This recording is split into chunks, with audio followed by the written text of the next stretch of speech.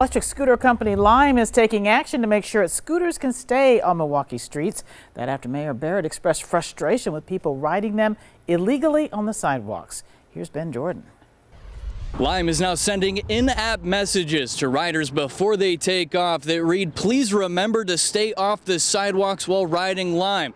This is just the first of their efforts to keep their scooters here in Milwaukee. 500 Lime scooters have been in Milwaukee for a couple weeks now, and they've proven to be rather popular. Just ask Carleon Outlaw. You just got off one. What was your take? It was literally amazing. Like, you were going super fast. E-scooter ridership in Lime's first several days in Milwaukee was better than the Hops daily average in its first month, but there's been one major issue for the city. Where did you feel more comfortable, on the streets or on the sidewalks? On the sidewalks mostly. It was hard dodging like cars when they came up. Despite more companies applying to bring scooters to Milwaukee, Mayor Tom Barrett has halted applications until riders start following the rules of the road. I want this to work. I made it very, very clear. I want this to work, but it's only going to work if Lime, if Bird, if Spin, the companies that are interested in having their scooters be used, send the message to their customers to make sure that they stay off the sidewalks. Lime responding by sending riders this in-app message before they take off.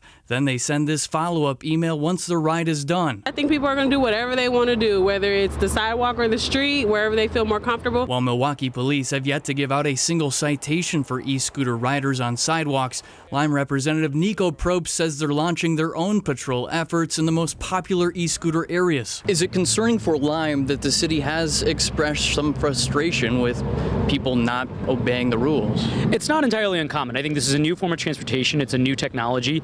And so like anything that's new that comes to a city, we tend to see feedback at the beginning. Probst says riders in Milwaukee average about 1.1 miles and stay on the devices for 10 to 12 minutes. Reporting in Milwaukee, Ben Jordan, today's TMJ4.